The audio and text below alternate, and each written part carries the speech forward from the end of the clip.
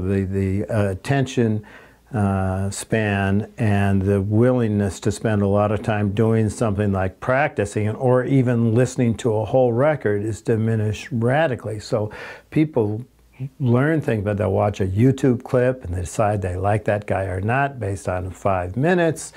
A lot of jazz musicians do things that are radically different from another. You know, you couldn't listen to 5 minutes of Sonny Rollins in 1990 and really have a perspective of who he is.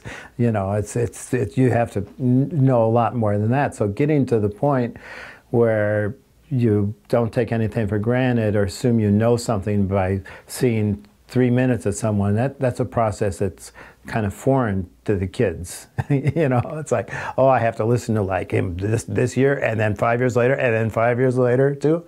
Yeah, I can't just listen to Miles Davis on the corner, one track, and know everything about Miles Davis. You know, and so I see kids practicing less and being harder to motivate to practice, you know, almost yearly, but definitely worse now than it was 3 years ago.